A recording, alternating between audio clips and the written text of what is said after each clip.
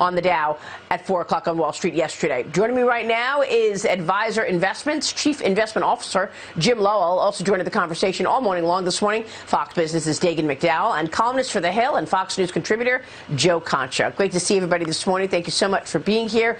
Jim, kicking things off with you. Investors have faced a roller coaster few weeks, but you think global markets are starting to show some signs of resiliency. Tell me about the wild cards out there and what will you be looking for in terms of drivers for this market. Good morning, Maria. Look, wild cards are today on the table. Russia and Ukraine, clearly China and Evergrande, $300 billion default coming down into their marketplace. Although it doesn't seem to be bothering their markets all that much.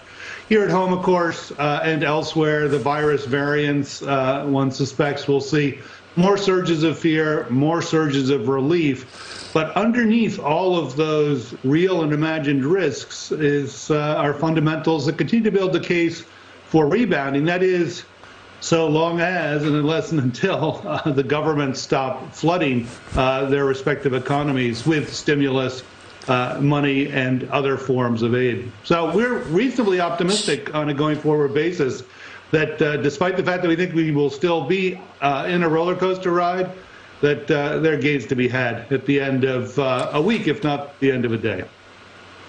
Yeah, I mean, you mentioned all the stimulus. We are right now in the throes of this negotiation in Washington where lawmakers believe that they want more money thrown at the economy. At this point, it doesn't look like the president's spending package will get through because Joe Manchin and Kyrsten Sinema are holding the line on the Democrat side. But what are your thoughts? Should we continue to see more spending? I mean, this is a top concern for Americans. We've got a new Wall Street Journal poll to show everybody this morning. 56% of registered voters say that the cost of living is rising and it is creating financial strain for their family. When asked about the main cause of inflation, 39% said that the Biden administration policies are to blame. 24% says it's the supply chain. The CEOs of Wayfair, Intel, Accenture all warned yesterday that long-term fixes caused by the supply chain crunch could drag on. The head of Intel, in fact, said that he's expecting the problems to continue into 2023, Jim. Your thoughts about all of these sort of headwinds coming at this market? Well, no question, it's a concern, but it's hard to calculate, Maria. I mean, I don't have a supercomputer in my office, so I don't know what happens to an economy when you continue to pump trillions and trillions of dollars into it. But we have seen the obvious and real world manifestation in inflationary prices on everything that we need, from fuel to food to home prices, which continue to be in a bubble of their own.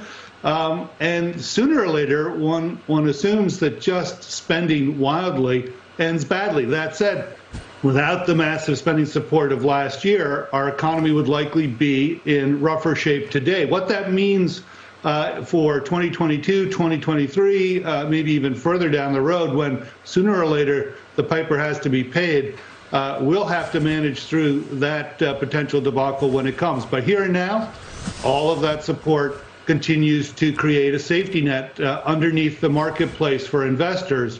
For the have-nots, it gets worse. For the haves, it continues to be a fairly good environment. So how do you want to navigate all of this then, Jim? I mean, you mentioned Evergrande earlier, China's Evergrande real estate group shares hitting a record low after a missed debt payment deadline this week. It's put the developer at risk of being the country's largest default. Another Chinese developer, Kaisa, also saw its shares halted in Hong Kong after it, too, missed a deadline in terms of an offshore debt deadline yesterday, Jim. How does this impact the U.S.? So the real question, Maria, is whether or not Evergrande is a Lehman Brothers event for the Chinese economy, for the global economy. So far, the markets are clearly saying that they don't think it is, despite the fact that it is a $300 billion default in the making and has ripple effects through its commercial real estate industry. Look, China has had ghost cities going back 10, 15 years. Their real estate bubble is absolutely gigantic. Our real estate bubble was gigantic. Japan's real estate bubble was gigantic before ours. Japan's bubble ended badly. Our bubble ended badly. China's may too. But even as the news is breaking that China is going to let Evergrande default, Chinese markets are up today. So they are I think, Yeah. thinking that they can bull their way through this. And in terms of how you're allocating capital right now, Jim, what are you doing into 2022? We really like battleship balance sheet, blue chip growth and value, U.S. multinationals.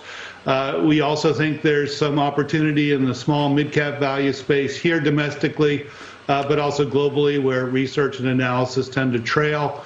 We don't think it's a bad idea to have a little bit of cash for both defense and opportunity. On the income side of the fence, it remains a conundrum, really the most difficult income market.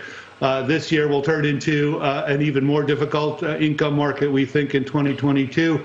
So we're taking a very diversified approach, pretty much owning most income instruments under the sun, trying to diversify away the risk and use bonds in our portfolios as buffers and bolsters for what we suspect will be increased volatility on a going forward basis. Yeah, we're just looking at the 10-year yield down this morning, pulling back about 4 basis points or so. Jim, it's good to see you this morning. Thanks so much. Jim Lowell joining us on all of that. We'll see you soon, Jim. Thank you. We are just getting started this morning. We've got a big show coming up. We are looking at another